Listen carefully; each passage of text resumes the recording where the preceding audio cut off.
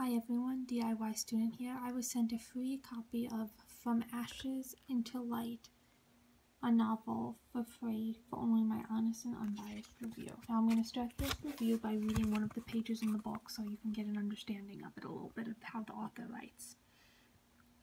What are we going to do, Joseph? We have to do something. Mother stands in the midst of our ransacked apartment. Forgetting the danger, she begins to cry loudly. Quiet. Please quiet, Papa whispers. Mother chokes back sound. What do you think we can do, Esther? Don't you understand what's happening since the Nazis took control? Before returning to the Richards, Papa warns, keep it dark. Stay still. Don't open the door. He points to an overturned lamp and pictures from the wall smashed on the floor in a pile of splintered glass. This place has been well gone over. It's unlikely anyone will be back here tonight. Mother and I huddle on the divan. Afraid to talk, I hug my knees tightly, forehead pressed bone. Mother makes suppressed noises and her thick body heaves. How can I help? What can I say?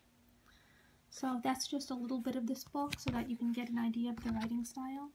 I really enjoyed it. It's kind of a historical fiction kind of thing. The part that I just read from focuses on one of the main characters, Ruth. Ruth ended up being my favorite character. I liked how it showed us her from being childhood to later in her life.